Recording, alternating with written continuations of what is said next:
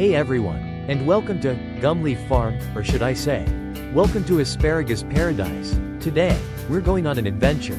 A behind-the-scenes tour of how one of spring's most beloved vegetables makes its way from the field to your table. We're here bright and early, just as the sun is starting to paint the sky with these gorgeous colors. And there's something truly special about being in an asparagus field at this hour. It's peaceful, it's beautiful, and you can almost feel the energy of these plants waking up for the day. We'll be spending the next few minutes exploring every step of the asparagus harvesting process. From the careful preparation of the soil, to the precise art of cutting the spears, to the final packaging and shipping, we're going to see it all. So, whether you're a die-hard asparagus fan or you're just curious about where your food comes from, get ready to be amazed. Let's get started.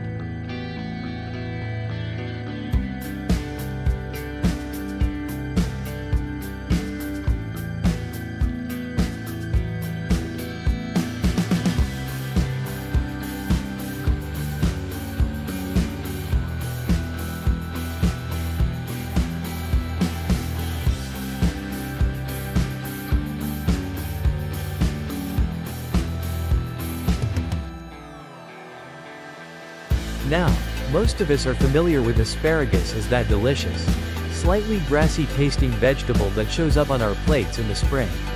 But there's actually a lot more to asparagus than meets the eye.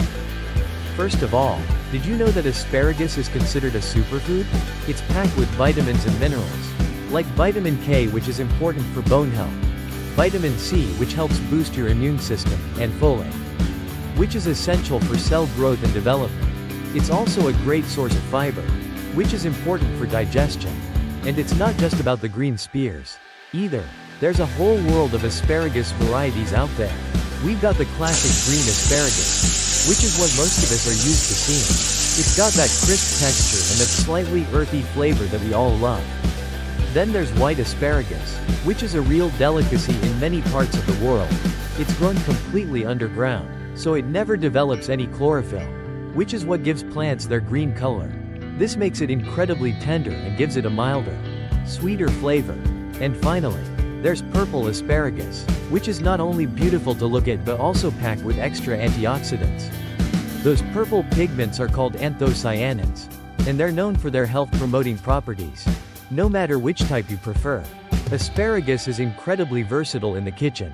You can steam it, grill it, roast it, stir-fry it, or even eat it raw in salads. It's a perfect side dish, a great addition to soups and stews, and it even makes a delicious appetizer. It's a nutritional powerhouse and a culinary star, and it is grown right here.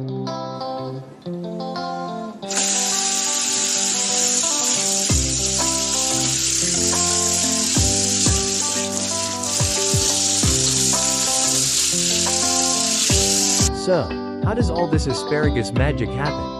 Well, it starts long before the harvest season. Growing asparagus is a year-round commitment, and it all begins with the soil. Asparagus thrives in well-drained, sandy soil that's rich in organic matter. The farmers here work hard to prepare the beds, tilling the soil, adding compost and other amendments, to create the perfect growing environment. Water is also crucial. Asparagus needs consistent moisture, especially during the growing season. Many farms use sophisticated irrigation systems, like drip lines or overhead sprinklers, to ensure that the plants get just the right amount of water. And it's not just about adding water and nutrients. The farmers also regularly monitor the soil's pH level and test for any deficiencies. They're like scientists, constantly analyzing and adjusting to create the optimal conditions for these plants.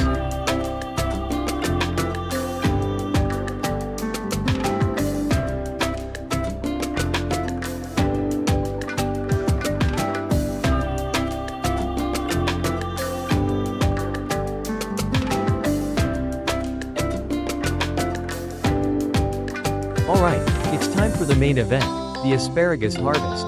This is when all that preparation and hard work pays off. The harvest season typically begins in the spring, and it can last for several weeks. The farmers head out into the fields early in the morning, while it's still cool, and they start looking for those perfectly ripe spears.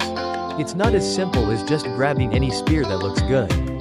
They're trained to look for specific signs, the height of the spear, usually around 6 to 10 inches, the thickness of the stalk, and most importantly, the tightness of the tip. If the tip is starting to open up or burn out, it means the spear is past its prime. And here's the most crucial part, the cut. The farmer carefully inserts the specialized asparagus knife into the soil, right next to the spear, and with a quick, clean flick of the wrist, they sever the stalk just below the surface. The goal is to get as much of that tender white base as possible, without damaging the crown of the plant, which is where the new spears will emerge. It's a delicate operation, and it requires skill and precision. These farmers are experts at what they do. They move quickly and efficiently, but they also handle the asparagus with care, making sure not to bruise or damage the delicate spears. On some larger farms, you might see specialized harvesting equipment, but even with machines, the basic principles are the same. Select the right spears, cut them cleanly, and handle them gently.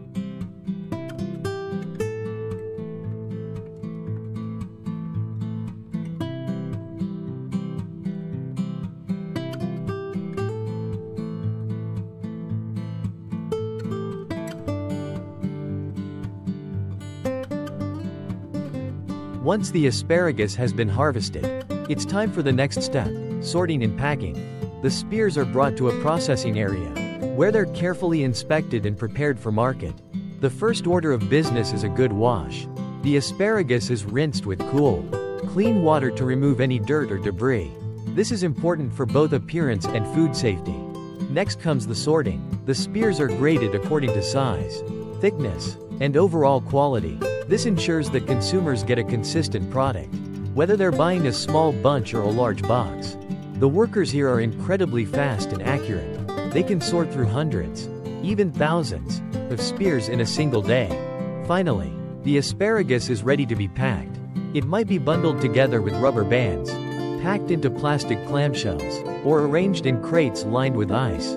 The packaging helps to protect the spears during transport and keep them fresh for as long as possible. From the packing house, the asparagus begins its journey to consumers.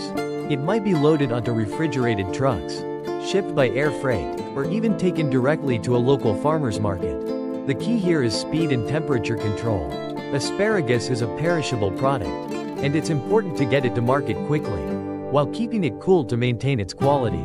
Whether it's a small roadside stand, a bustling farmer's market, or a large grocery store, asparagus is always a popular item, especially during the spring season. People love its fresh flavor, its versatility, and its nutritional benefits.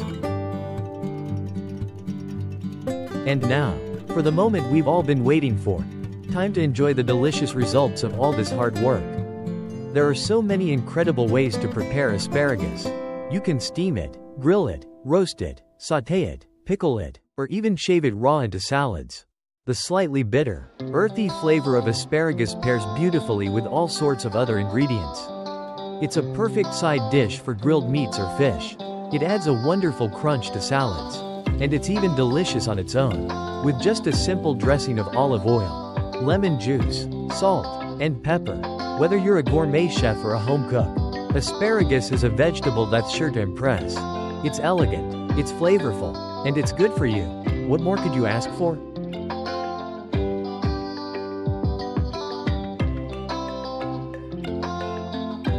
So, there you have it, the complete story of asparagus.